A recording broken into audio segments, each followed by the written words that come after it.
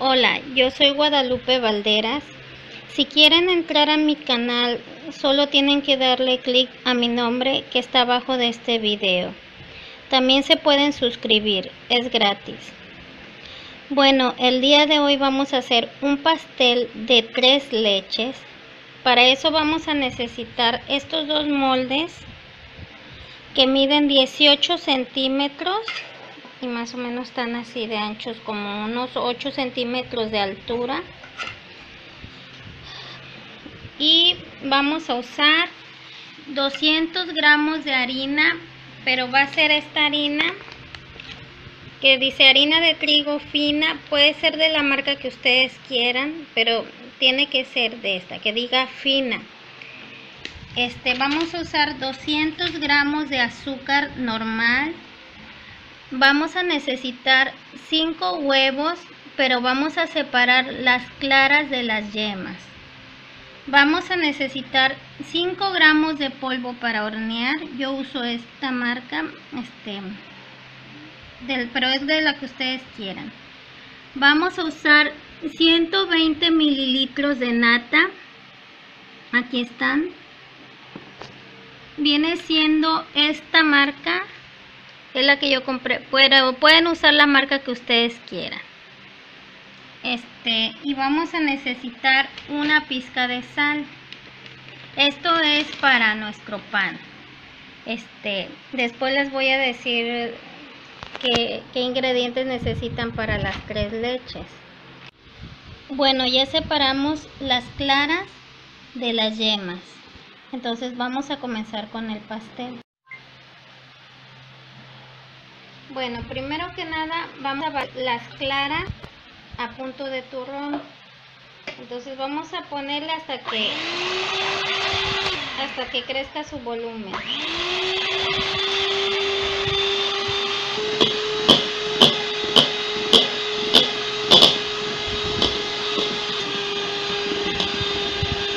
Vamos a echarle la pizca de sal, así.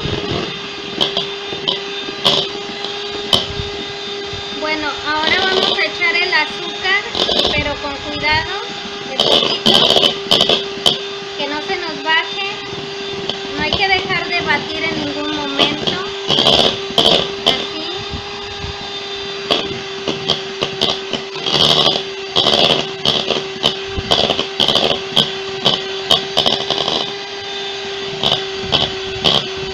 Sin dejar de batir.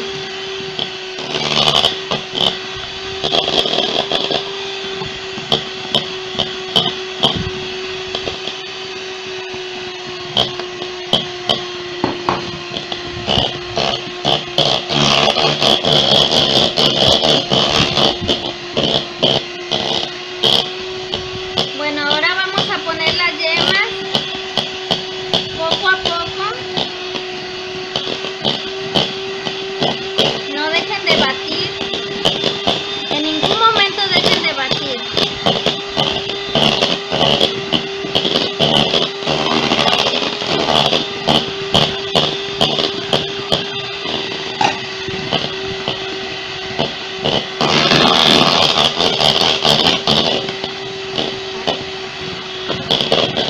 Vamos a ponerle la nata en forma de hilo sin dejar de batir.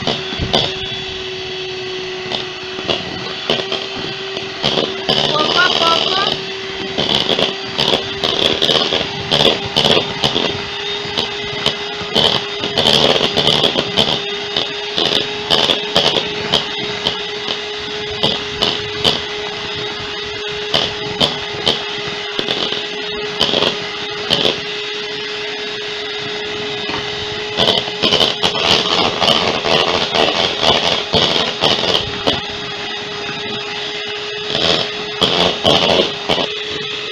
Aparte ponemos el polvo de hornear con la harina, lo mezclamos sin dejar de batir.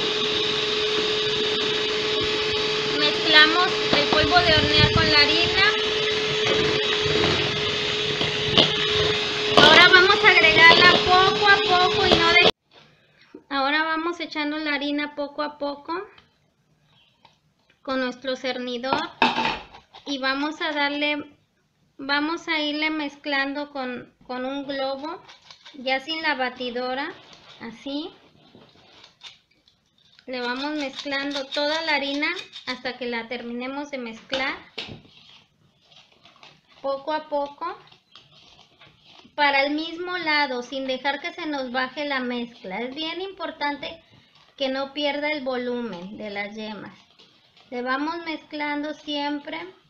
Si empezaron para el lado izquierdo, sigan para el lado izquierdo. Si comenzaron para el lado derecho, sigan para el lado derecho.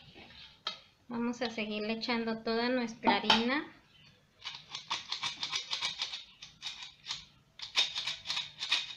Si no tienen cernidor, pueden hacerlo con un colador.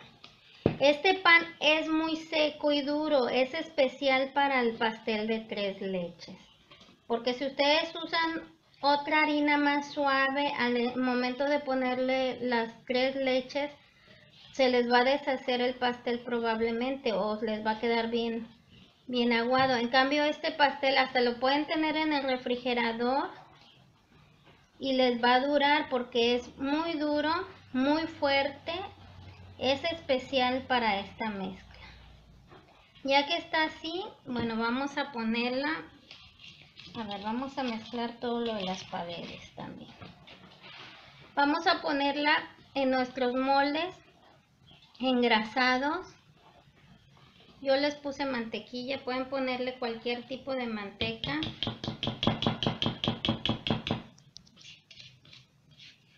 Bueno, vamos a vaciarla mitad en un molde y mitad en el otro. Así nos quedó muy bien.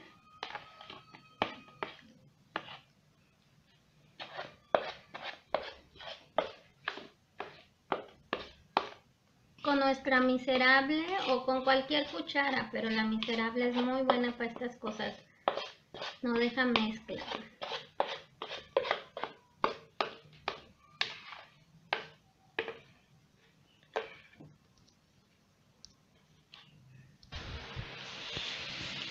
Bueno, ya que nuestras mezclas las dividimos en los dos moldes engrasados, vamos a hornearla. Quiero decirles que la chef repostera de este canal está muy joven. Vean sus manos. Todavía es una adolescente. Es la que nos prepara aquí los postres en el canal. Todos los videos que hemos visto de repostería, ella es la que nos ha hecho favor de hacerlo para nosotros, para enseñarnos a hacerlo. Ella ya tiene su título de repostera. Tiene mucha experiencia a pesar de que es una adolescente. Bueno, ahora vamos a hornearlos. Vamos a poner los dos moldes así. Y vamos a ver. Bueno, aquí en nuestra estufa vamos a ponerlo a 180 grados por aproximadamente 45 minutos, pero vamos a ver cuánto se tarda. Precalienten su horno 15 minutos antes.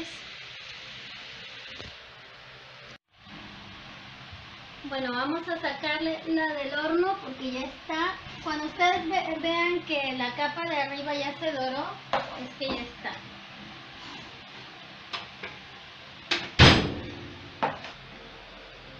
Bueno, ahora vamos a introducirle un palillo. Y salió limpio, eso quiere decir que ya está. Ahora vamos a introducirle otro palillo al otro y ya está. Bueno, nuestro pastel aquí en nuestro horno tardó 30 minutos. La receta dice que 45, pero cada estufa es diferente, puede variar. Así que tengan cuidado. Ustedes se van a dar cuenta por el olor. Cuando ya huele a pan sabroso, chéquenlo. Si ustedes ven que ya se hizo la capita doradita de arriba, que tenga un color que a ustedes les gusta. A mí me gusta mucho que se vea así, pero pueden dejarlo un poco más pálido mientras no esté crudo. Pero este color a mí me gusta mucho.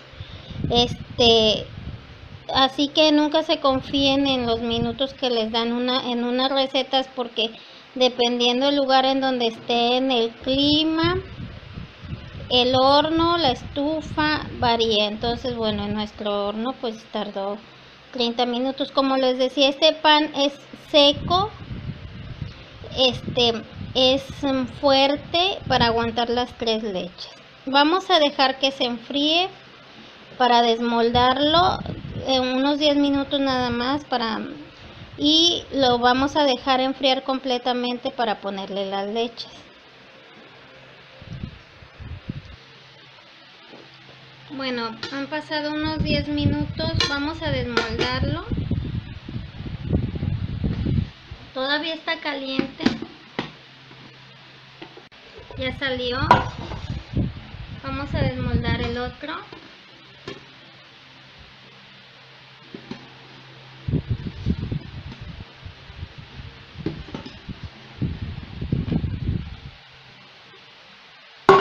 Vamos a dejarlos enfriar para hacerlo de las leches. De preferencia lo voy a poner en el refrigerador para poderle poner nuestro betún y todo.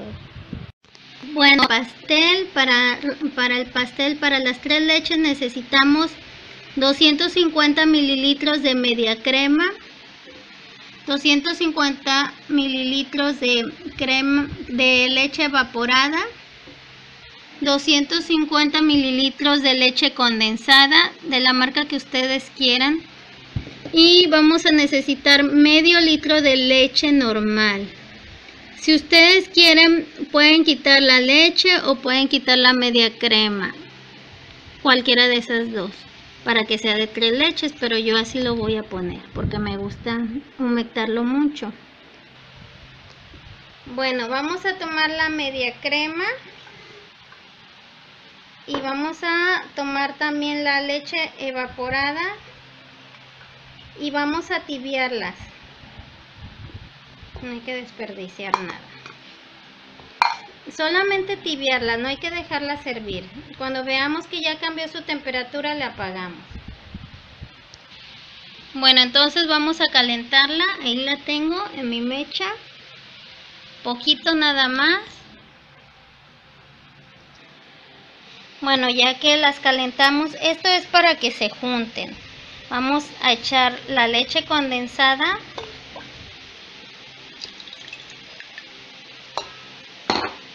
Vamos a echar la leche normal.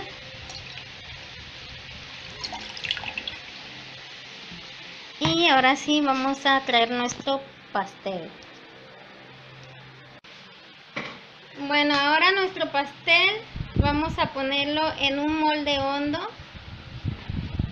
Vamos a despegarlo. Ya que está frío, y vamos a ponerle la leche. Si ustedes quieren, pueden picarlo con un cuchillo, o también pueden usar una jeringa que es la que se utiliza para el pavo, para inyectar el pavo, también con esa, para que no se vean las cortadas, porque con el cuchillo a veces se ven. Bueno, entonces vamos bañando el pastel. Y otra forma también muy sencilla es bañarlo así y dejarlo remojando el pan una hora, unas 2 horas con las leches, y luego lo volteamos para que se remoje bien, porque si no, no les va a saber bien, porque como les había dicho con anterioridad, que este pastel es muy seco, demasiado seco, que es lo que le ayuda para que las 3 leches soporte a las 3 leches y no se nos deshaga. Entonces hay que dejarlo remojar mucho, así.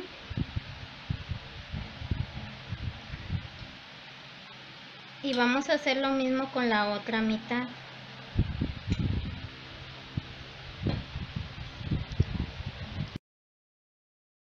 Miren, con un cuchillo de sierra como pueden cortarlo lo que les sobra para que les quede parejo. Pero como nosotros no queremos desperdiciar nada, así lo vamos a dejar. Vamos a necesitar media taza de crema para batir, media taza de azúcar glass, una cucharada de vainilla, Vamos ahora a batir la crema para batir. Vamos a batir la crema.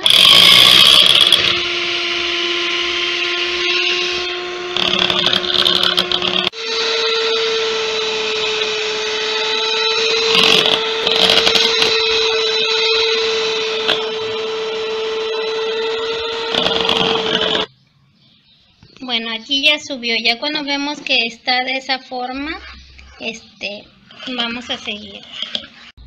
Bueno, ahora vamos a ponerle el azúcar glass. Poco a poco.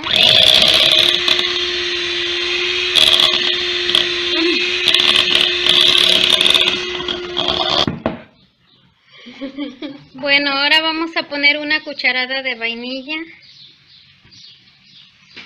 Así está bien. Y vamos a batir de nuevo.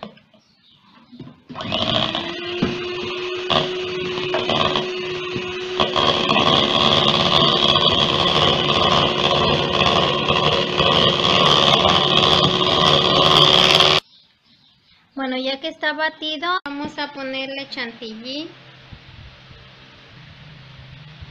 Vamos a ponerle chantilly en medio. Pero también le pueden poner crema para batir. La ponen en el congelador unas 2 horas y después la baten en la batidora. También si les sobró nata, pueden hacer lo mismo. La ponen a enfriar unas 2 horas en el congelador y después la baten con su batidora. Así no desperdician la nata. Si les gusta ese sabor, pues va a estar bien. Bueno, entonces vamos a ponerle la chantilly aquí en medio.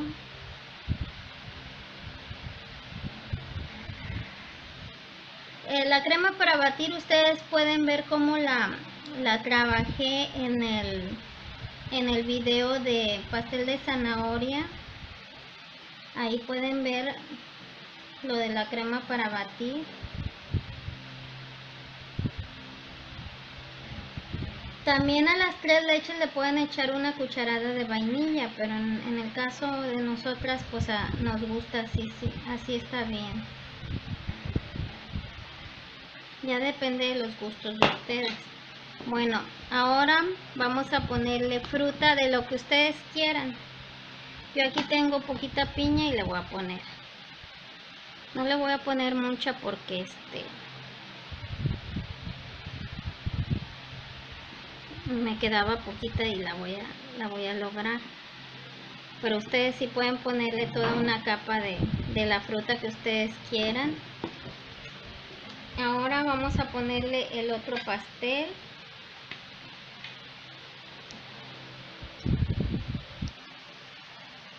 Bueno, vamos a pasar el pastel, el que tiene por el lado parejito, así, ahí. Bueno, así lo vamos a dejar nosotras, pero ustedes pueden emparejarlo. Esta leche que quedó aquí en nuestro molde, vamos a ponérsela.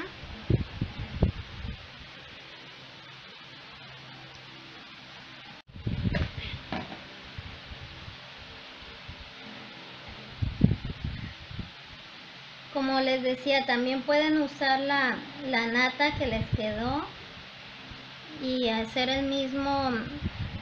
lo mismo como si fuera crema para batir. Ponerla en el congelador 2 horas, la batimos y listo.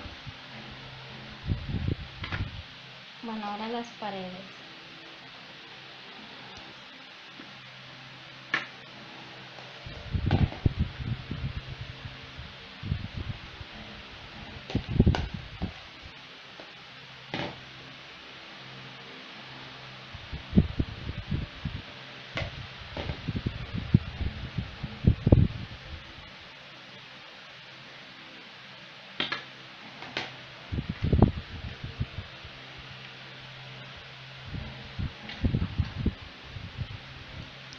Bueno, ya que le pusimos betún a todo el pastel en las paredes y en la parte de arriba, vamos con una manga Vamos a ponerle los coples.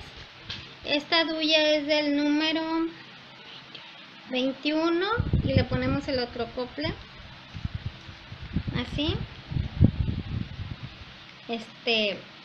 Vamos a ponerle nuestra chantilly o nata o crema para batir, lo que ustedes hayan elegido. Y vamos a decorarle.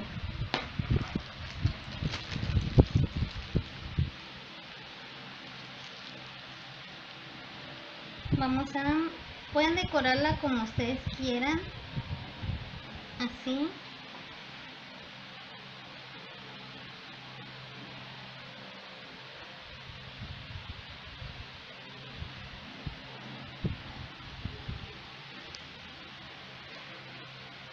La aplanamos así en el centro y le seguimos aplanando y solo sale la flor.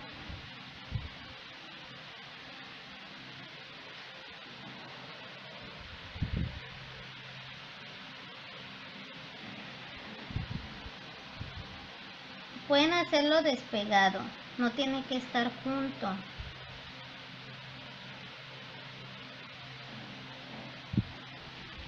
Así.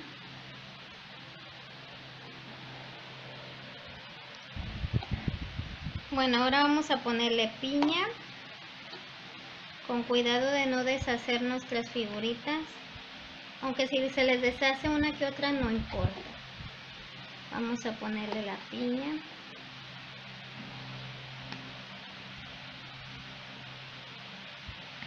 Traten de que no caiga jugo en la piña porque el jugo de piña en el pastel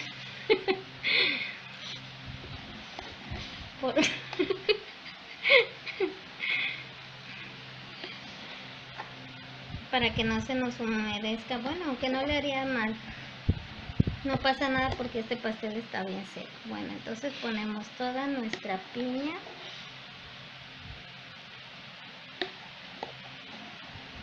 Así.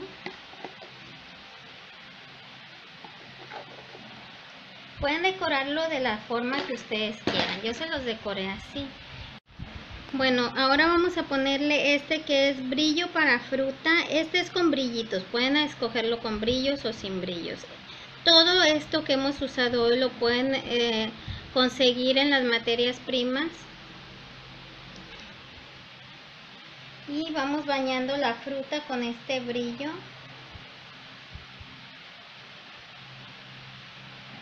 Que es para que agarre un color bonito. Para que no se empiece más cuando son frutas que se ponen negras con el aire. Como tenemos destapado nuestro pastel, entonces este brillo les va a ayudar a que no les pase nada.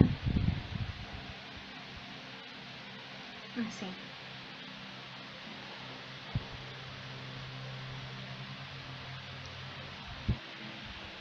Bueno, ya que terminamos nuestro pastel, vamos a limpiarlo.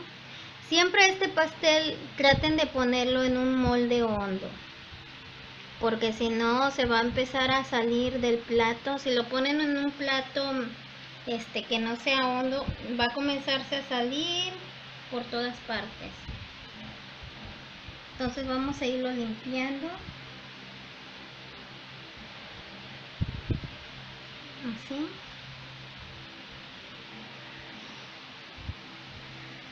Por toda la orilla.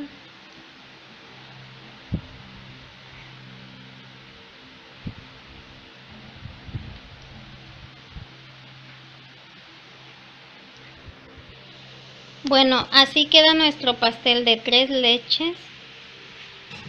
Así. Entonces vamos a partirlo para ver cómo nos quedó.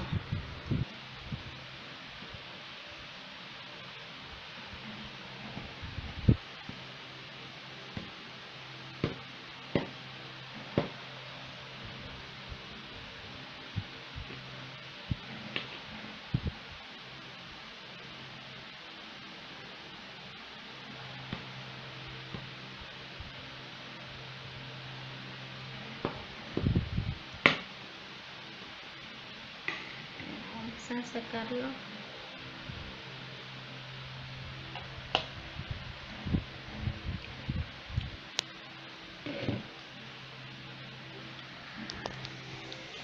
Así quedó nuestra rebanada. Bueno, espero que les guste. Ya saben que pueden entrar a nuestro canal cuando quieran.